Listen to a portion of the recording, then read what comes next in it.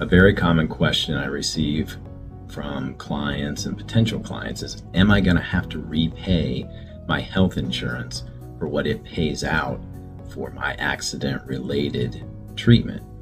The answer in Virginia is generally no. We have what is called an anti-subrogation law, which prohibits health insurers from seeking repayment for accident-related injuries.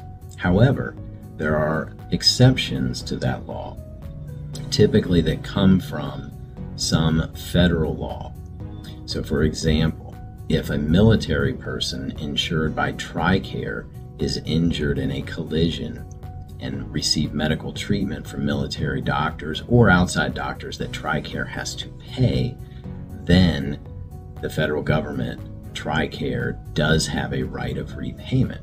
However, the benefit in the personal injury case is this: if the medical bill is $10,000, but health insurance, TRICARE in this situation, only pays $3,500, you're only responsible for paying $3,500 back to TRICARE from your personal injury case. You get to claim the full $10,000 in the claim.